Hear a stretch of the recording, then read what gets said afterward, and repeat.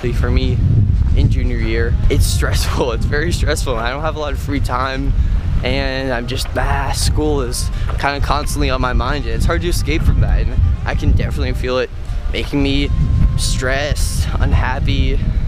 It just feels like it's not who I am and who I want to feel like.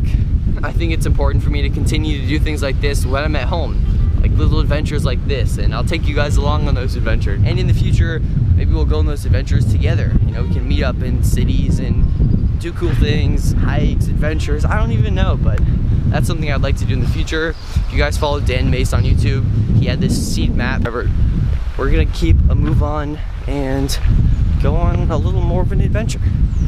All right. Wow, look at that.